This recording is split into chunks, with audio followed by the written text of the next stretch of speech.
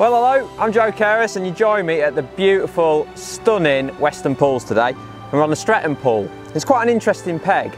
It's probably 18 to 19 metres wide today, which means that the far bank is well out of reach of the pole. So what I'm going to do, I'm going to show you a few little ways of targeting the far bank when I haven't actually got a pole to use. So what I've set up, I've got a Waggler up, I've got a little bob and I've got a method feeder. I'm just going to run you through how I go about using the different approaches to target that far bank. So what I'm doing to start with, I've just got a tiny little Waggler on, 11 foot pellet Waggler rod. I've got it set about 2 foot deep at the moment. I'm firing 6mm pellets quite generously towards the reeds. Basically what I'm trying to do is create a bit of competition over there. So I've been, like I say, quite generous with the feed. I'm actually trying to get a few pellets to go into the reeds and then try and get my float as tight as I can right among them reeds. So just be, just keep it going in. You've got to be really busy with this. It's not about leaving you floating very long. Just keep it going in, keep the feed going in, keep that float going in, and eventually you'll get your reward. It's only a 2 AAA Waggler that, so just keep it going in. It settles straight away as well. It's a foam float, so as soon as it hits the water it's fishing. It's really important that, because most of your bites will come. If you're going to get one, sort of 4 or 5 seconds, and you might as well reel in because you just ain't going to get a bite. So I'm just trying to get nice and tight to that far bank. There we go, caught a fish. So I'm catching all sorts of fish today. Eyed, crucians, odd carp, odd F1.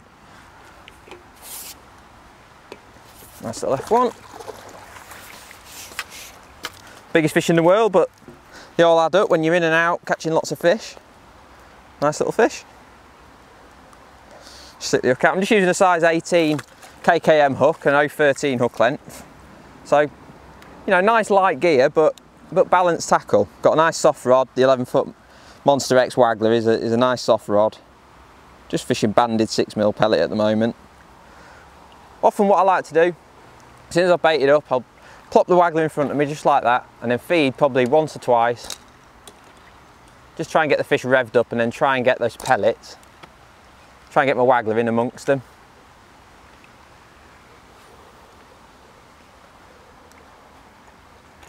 So it's really busy, really busy fishing.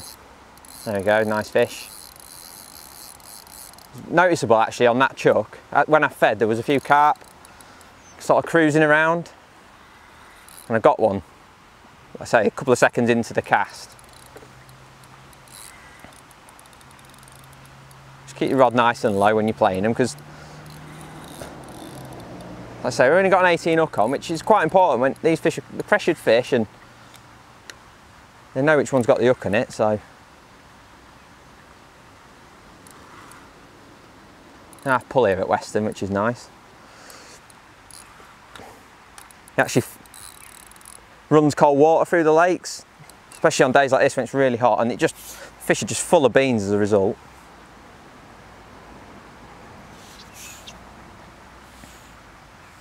This Waggler is a really enjoyable sort of way of fishing. It's actually a homemade Waggler that I'm using. It's a Corum inline blob that I've just adapted to make it into a little Waggler, and it's a lovely little setup for this sort of small commercial where you're only fishing maximum 18, 19 metres really. The float's kind of bottomed out at that distance, but today it's absolutely perfect. So I'm conscious now that I've had this fish on, a little while now. So I'm itching to get some more pellets in. So as soon as I net this fish, I'll get a few more pellets in. It's the idea, we want to get them really excited. Get the fish excited and grubbing around in them reeds, and then you get plenty of bites. Pull in here. Nice fish, like common carp. There he comes. Lovely. Nice fish on the wag.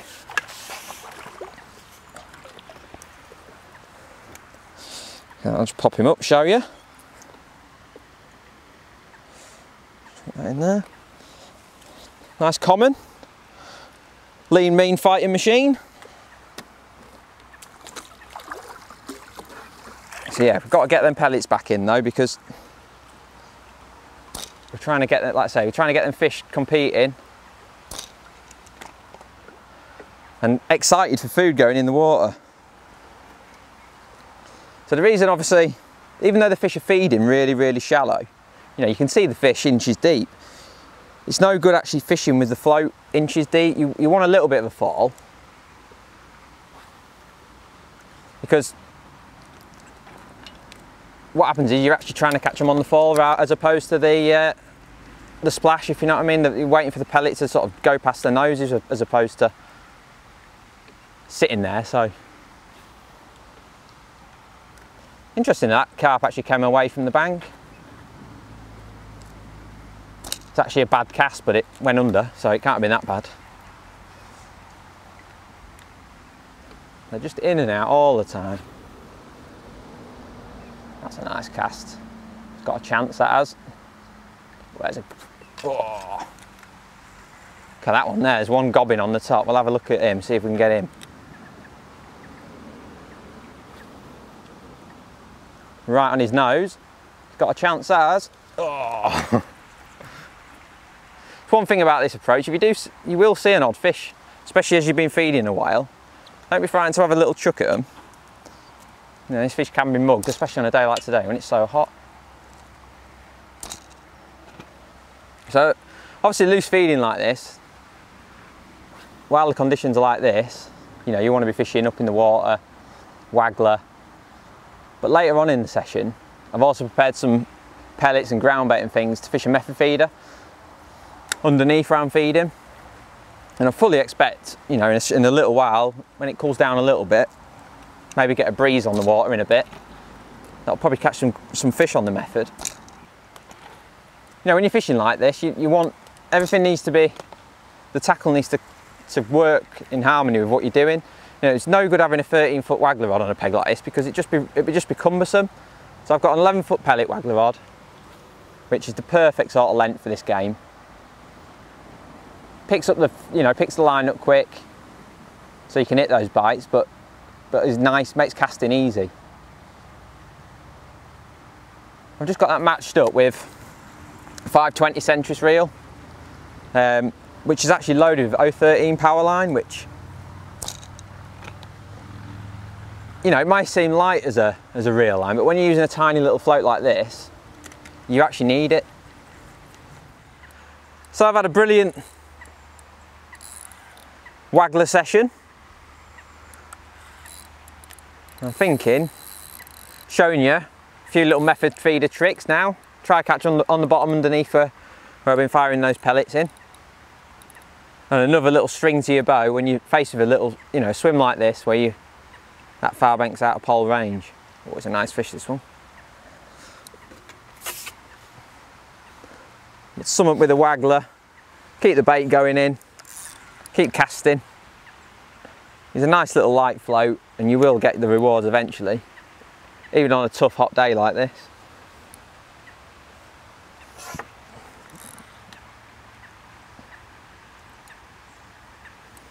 Nice mirror. Quality fish.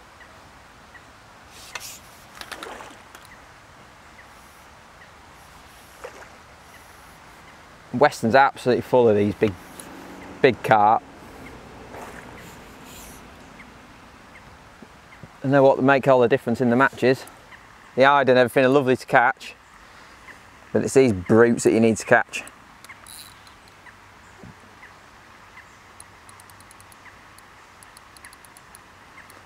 I've only got like I say, I've only got that 013 main line on, which is a light main line, but with a soft set drag, you won't have any problems. Especially with a rod like this, the 11-foot Monster X. It's a bit backbone, but it's still nice and soft.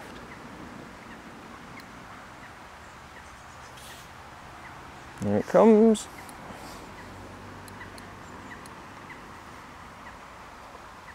I'm itching to have a go on the method, I must admit now though. See if there's some fish underneath.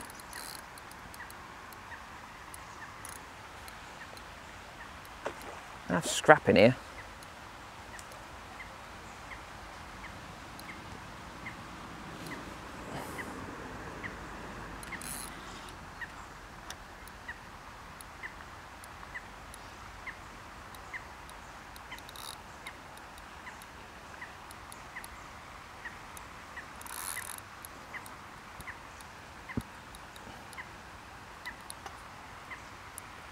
And here she comes. Just be patient when you're playing them, there's no rush. Just got to get them out. Fishing's not been easy today, so last thing I want to do is lose one.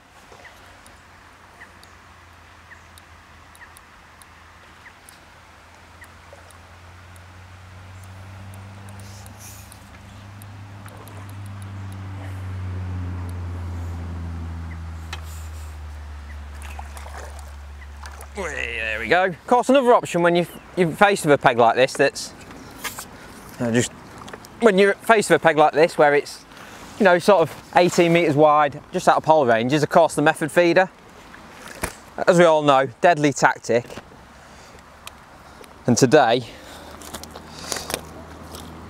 now we've dropped on the bottom underneath them loose fed pellets, the method is proving to be a hit.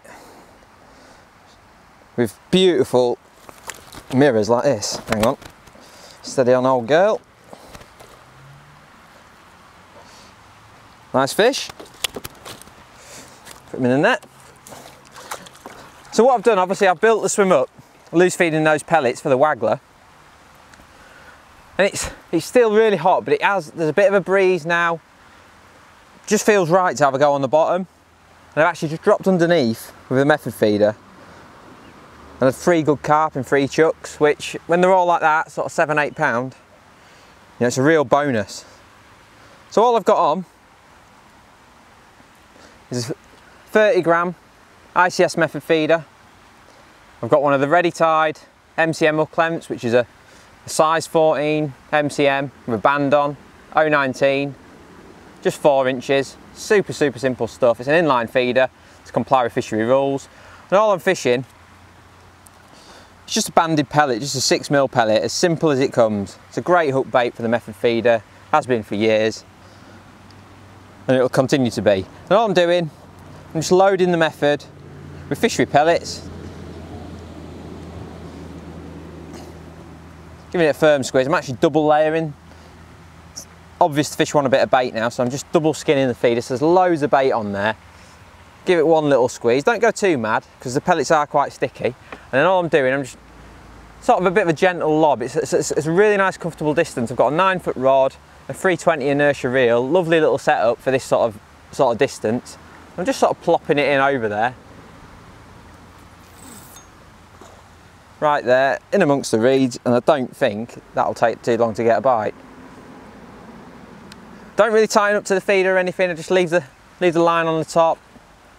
It's a 30 gram weight, it's not going to move. And the line will just sink itself anyway. Still double pouching pellets over the top. So, you know, I've got to keep myself, give myself the option of maybe chucking the Waggler. If I see some more fish, I'm not seeing any fish swirl now, which suggests to me the fish have actually gone down.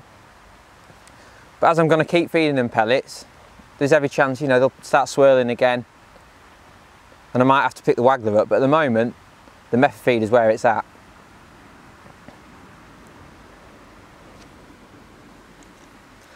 It's worth just chatting as well about how to prepare your bait, because I've got some 2mm fishery pellets, but I've also got some ground bait. And it's a good tip, that is. On really hot days like this, it's often the case that ground bait's really good. Days like this, when high pressure, red hot, flat calm, and the fish aren't really interested, brilliant paste fishing days. And I always think, you know, putting ground bait on a method in these conditions is a good option. So all I've got there is a bag of Thatchers, Sonia Baits Thatchers, lovely fine strong fish meal ground bait that fish love. Of course, can't go anywhere without the 2mm fishery pellets. All I've done, I've soaked them, I've given them 20 seconds in the pellet wetter. Small fish. 20 seconds in the pellet wetter, drain the water off, give them a good shake, and just sort of let them stand for about half an hour. Loads of these little fish, little crewy. Yes. Nice little fish. Not the target, but a nice fish all the same.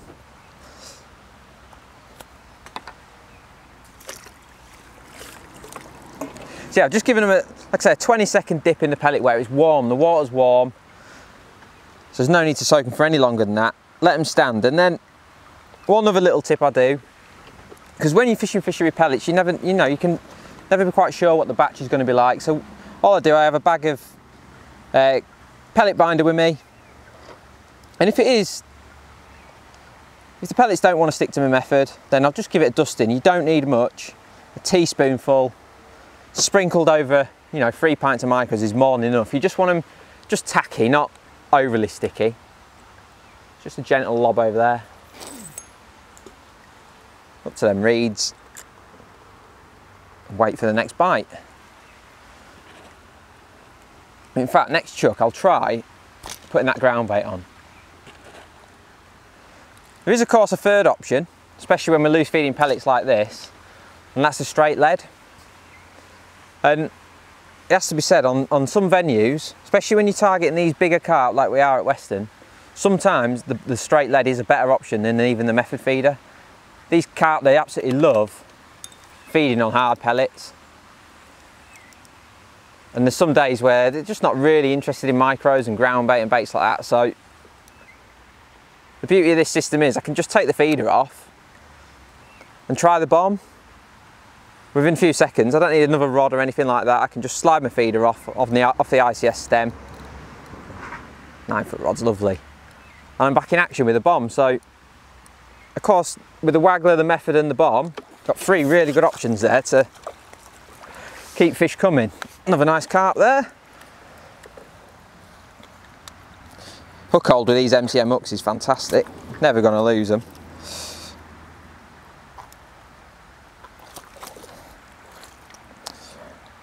So good, you struggle to get the hook out.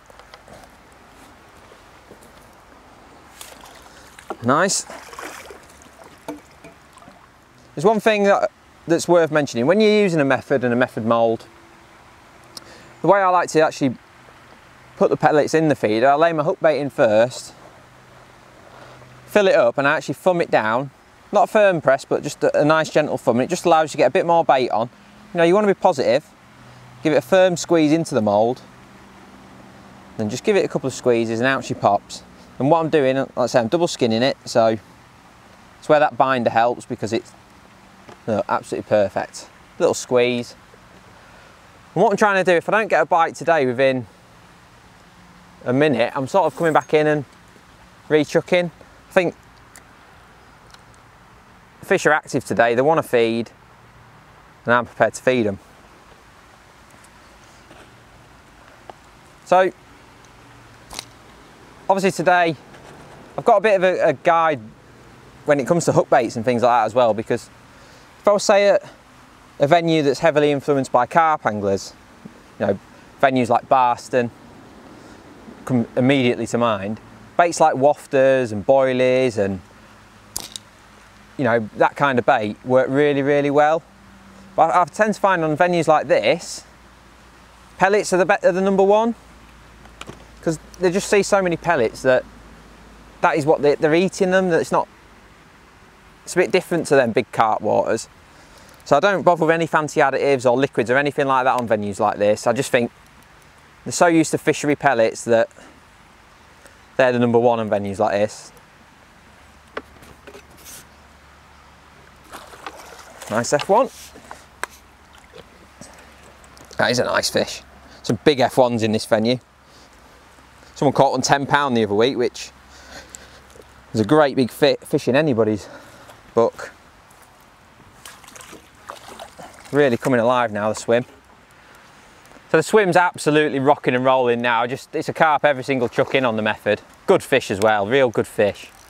Just chucking as tight to them reeds. Look at that. Motorboat. Brilliant workout for these 9-foot rods. But what I'm going to do now, I'm going to get this one out and then quickly just show you how simple it can be, just to switch to that bomb, and hopefully we'll catch some fish on that as well, because there's loads of carp there at the moment.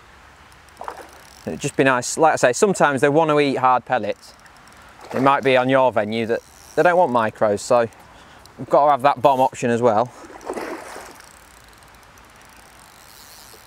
Oh, go on, son. Look at the drag going. Unbelievable. Worth touching on the main line. It's just £6 sinking feeder mono. Really strong stuff it is. belts and braces sort of line. Yeah, another nice comment. Lovely. Nice way to end the method feeder session.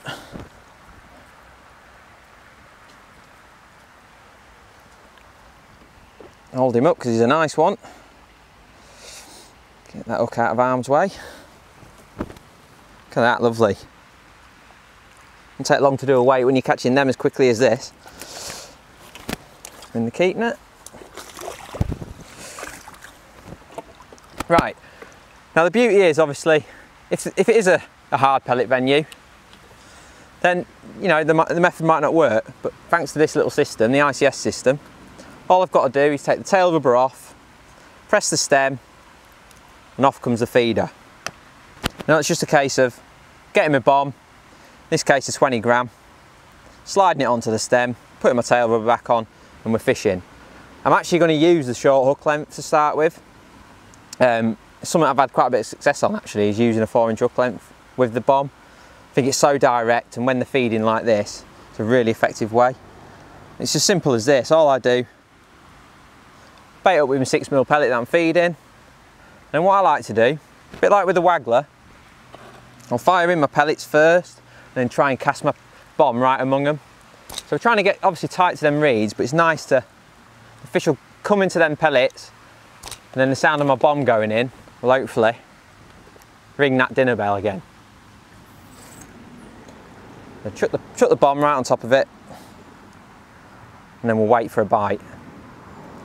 There are days when, you know, a long hook length can work really well, a foot, 15 inches, that kind of thing. Even up to 2 foot on deeper venues where you're trying to get the hook bait to fall. It's all about experimenting. We've got a quick change bead on, and we've got different hook lengths, you know, ready to go, so it's not a problem. We can experiment, but I like to start on this short one, and if I can catch on this, great, because the hook hold will be fantastic.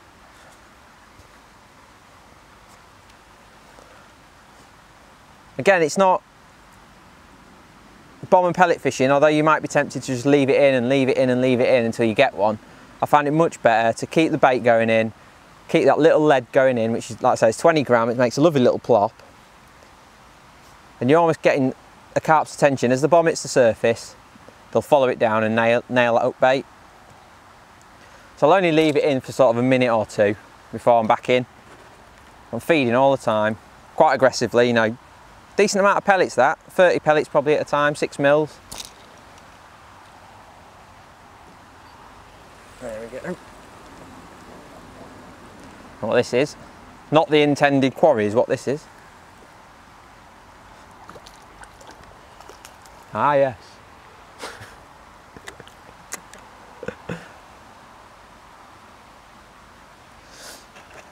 One little tip when you're fishing like this is to change your hook bait regularly. If you think about it, you're feeding hard pellets. So the last thing you want is a slimy pellet that's been on for quite some time. So every time I come in, I'm not lazy, I change my hook bait. It only takes a few seconds so that the pellet on the hook is the same as what I'm feeding. So feed first, plop that bomb over the top.